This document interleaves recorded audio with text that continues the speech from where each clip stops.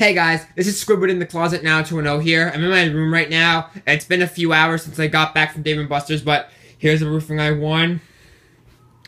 A lot of these plushes were from Trapdoor, and some of these plushes that the guys who work there are actually kind enough and nice enough that they actually let me trade some plushes that I already have and some plushes that I didn't want in for some new plushes.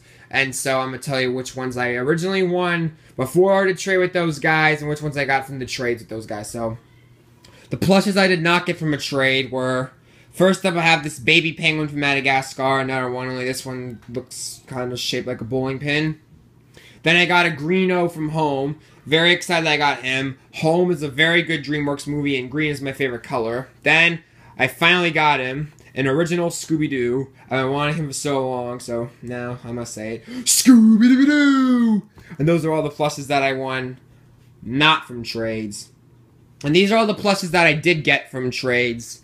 Here's Maggie. Maggie I did not win at the Trapdoor, but the guys were actually kind enough to let me trade. So I traded a Bart Simpson in for a Maggie, because I already had a Bart and I didn't have a Maggie, so there's her.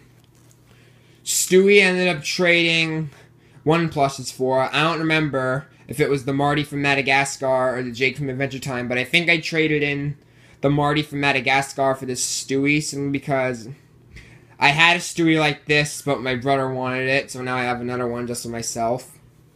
Then there's Brian. Brian, I think I traded a Jake from Adventure Time for, and I didn't want the Jake from Adventure Time simply because I had a bigger one like him, and I was more pleased with the size of the big one that I had at home, so I ended up trading Jake for Brian. And then I got this really cool Rainbow Garfield, and I traded a generic, because no one likes a generic, so I figured I'd trade that in for this Rainbow Garfield right here.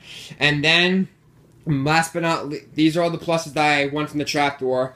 The baby penguin from Madagascar, the Greeno, and the original Scooby-Doo. And these plush I traded with the workers. The Rainbow Garfield, the Stewie, and the Brian, and the Maggie from The Simpsons I all got from trades. But my favorite plush probably has to be this one right here. I'm going to play a game with you guys. Who's that Pokemon?